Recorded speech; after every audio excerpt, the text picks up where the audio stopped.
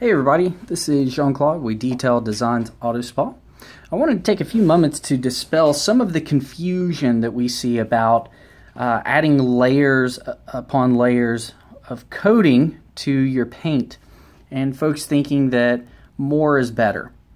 Now, there's nothing wrong necessarily with layering your coating. The question is, at what point does it become redundant or actually not healthy for the clear coat? Well, that point would be at which point your coating becomes inflexible.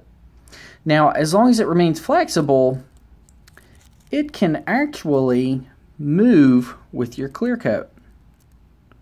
So, for instance, this is all Modesta BC03.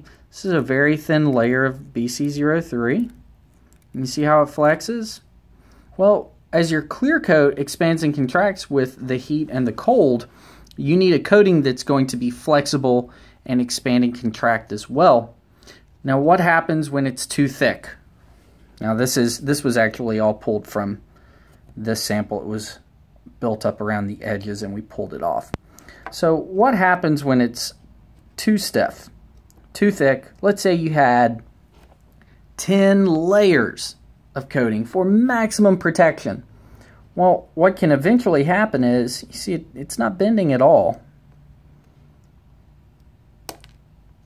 There it goes.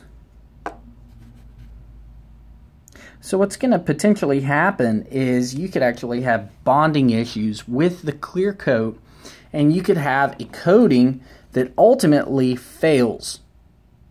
So don't believe that more is always better. There is a limit, there's a responsible point, and then there's an irresponsible point for applying a coating to the car.